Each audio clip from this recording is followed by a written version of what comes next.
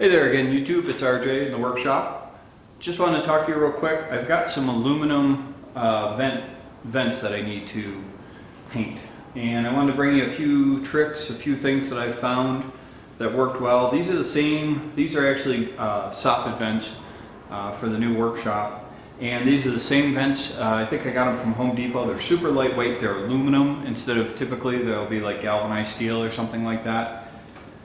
I put these on the house 5 years ago now. I used this process to paint them, and the finish looks just like the day I started. So I just want to go over, because it is aluminum, it's a little bit different. Just a couple of quick things that I did. Hopefully it can help you out at some point in time. First thing I did was cleaning. I used just some, because these are such an intricate shape, I didn't want to try to wipe them down with something, so I just took a bottle of alcohol, denatured alcohol, just gave them a little bit of a rinse off, took a blowgun, blew over them to dry off, and that seemed to take up any oils or anything that were on there with no problems. This style, I like these little squirt bottles for trying to use alcohol or acetone. The one thing, and you can see there's a little piece of red tape on here, at one time that said denatured alcohol. With both the alcohol and the acetone, the product actually wears that off fairly quickly. If you're going to have something, that's a hazardous material, put it in a bottle. If you put it in a different bottle, try to label it. I know which one's acetone, I know which one's denatured alcohol, but you know, somebody else walks in here, they don't. So I haven't found a good label for this yet. I'm still working on that. But so rinse it off some alcohol, blow it off dry.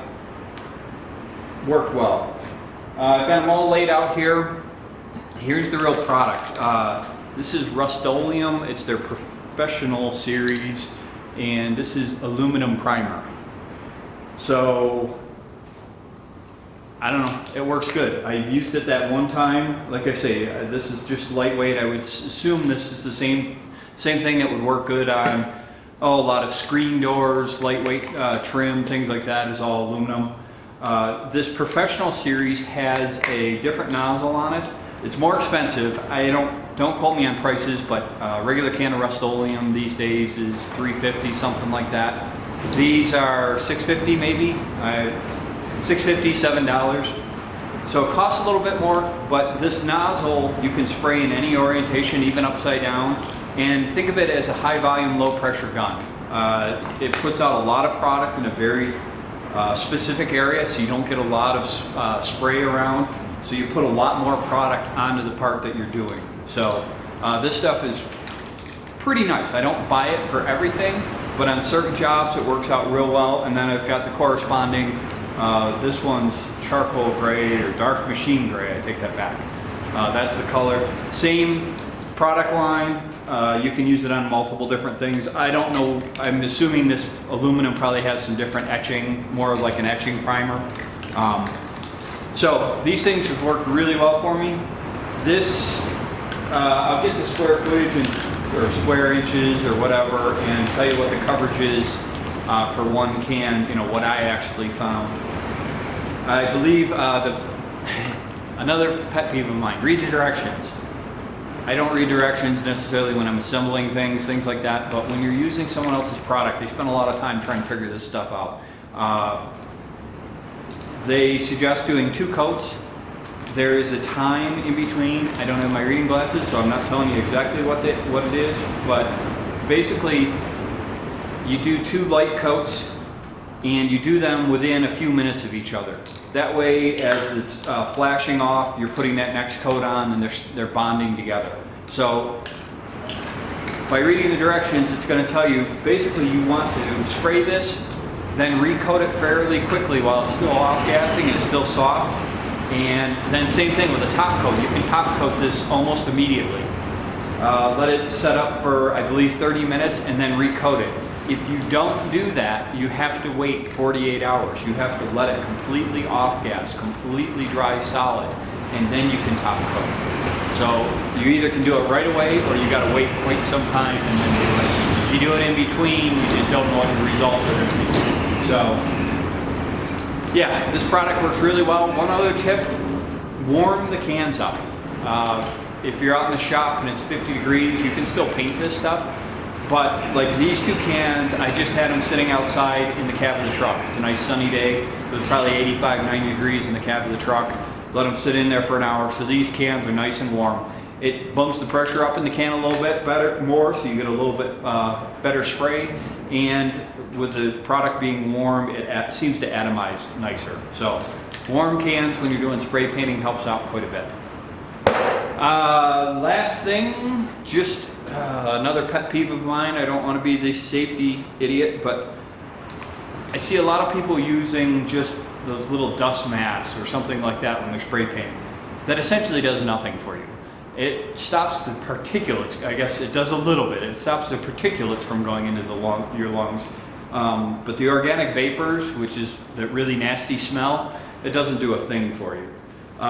This is an MSA respirator. There's a ton of different companies that make respirators. The respirator itself, so if you pull the canisters off, this main body is like $8. I mean, it's next to nothing. It's disposable practically. I've had this one for a while. And then you can get particulate filters. You can get all sorts of filters. These ones are organic vapor. They're kind of expensive comparatively. I think they're about 25 bucks a piece, but they last a fair amount of time. When I'm painting with this, I smell no paint odor at all. I mean, I can be in here in a cloud of dust from the spray paint and I don't have any notion that I've been painting. So get yourself some organic vapor canisters. It's worth every penny. It's your lungs. You only got one set. There's a lot of nasty stuff out there, so just use them. So I'm just going to throw this on. I'm going to show you real quick. I'm not going to show you me painting this whole thing necessarily, but you can see how well this stuff covers. Like I say, it's pretty thick coverage. That's it for the talking for a bit.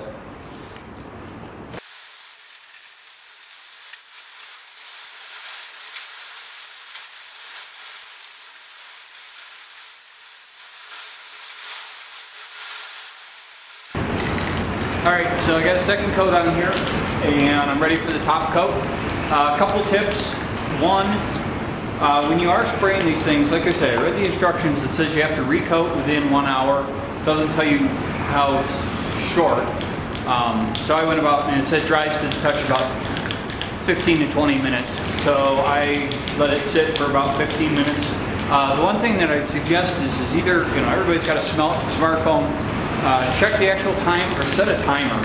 I, over the years, forever have been like, oh, I'll come back in 15 minutes and I don't remember, I don't pay attention, I don't look to see what time it is. So, out of the corner of your eye, make sure you really check. My clock's over there, when I start spraying, I know when it is. Just a good practice, not a big deal.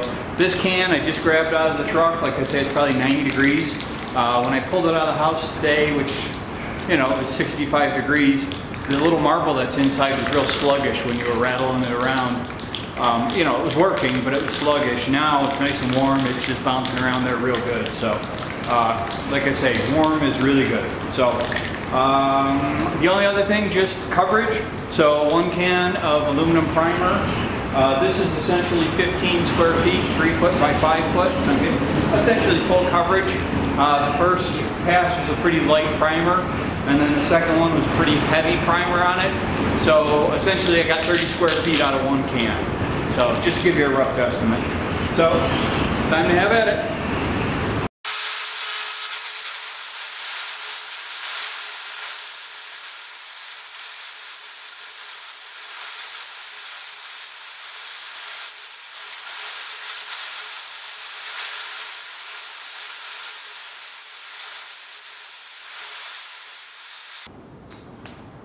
Alright, there we go. We've got the top coat all done. A couple things that I noticed. One, these cans you can use at any spray angle, upside down, anything like that. And that is true. I have used them that way. The one thing I did notice, however, is when you get down to about 1/3 of the can, you no longer have as much angle that you can use. You got to come back to fairly standard spray angle. So, just one thing to know. It's if you want to be upside down the whole time, it's not going to get you the full can. Coverage on the top coat. I ended up using 2 full cans, and I got 3 coats of top coat on here. So 45 square feet out of 2 cans. So essentially 22.5 square feet a can out of the gray. So a little bit less. I think the first coat of primer was fairly thin, which was fine. That worked well. So 30 square feet with this, 22.5 for the top coat. One thing, I did go back and look at some of the footage, and the one thing I did notice was the lack of overspray. You don't see that big plume of product coming up and off. This stuff, like I said, drops it down onto the surface pretty well. So, like I say, I don't use this professional series for everything, but there are some things where it really does work well. So, just a quick recap. Like I say, these are light aluminum things, so I did use the aluminum primer. I've used it in the past. It's been successful for 5 years now out in the weather, so I'm pretty happy with it. I'm looking at my list. Professional series, so make sure your stuff's clean. Like I say, I just used some alcohol because this was new, just getting any oils, dust, anything off. Warm up spray paint. Warm spray paint is good spray paint. I've used warm water before, microwave a little dish, set the can in there for a little bit just to warm it up to 90 degrees, something like that works pretty good.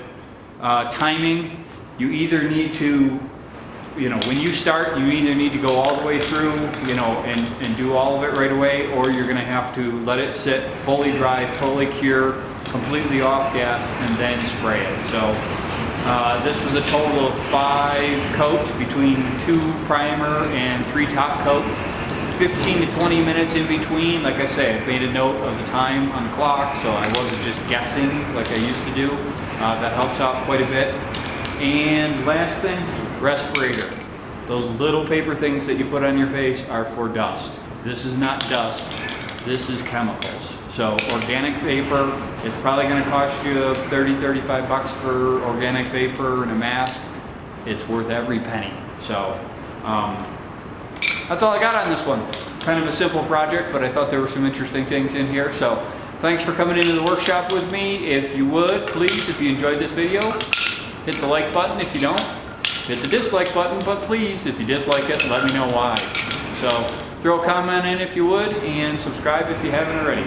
Thanks again, and thanks for coming to RJ's Workshop.